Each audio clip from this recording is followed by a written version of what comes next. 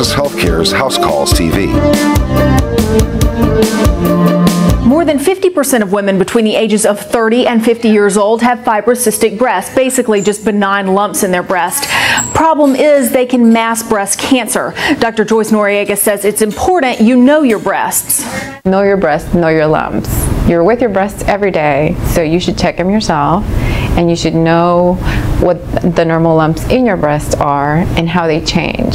If you feel the difference between a new lump and your normal lumps, then that's a reason to be biopsied. That to me is a huge signal. Weight and hormone levels will cause a woman's breast to change throughout her life. The time to see a doctor is when the condition impacts your daily lifestyle. Breasts become fibrous and lumpy. Some women have no symptoms at all, and some women have symptoms of lumpiness and most often pain. The treatment includes supportive bra, decreasing caffeine intake. Sometimes we have to resort to using hormones like oral contraceptive pills will improve it.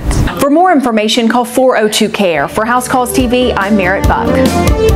You're for St. Francis Healthcare's House Calls TV.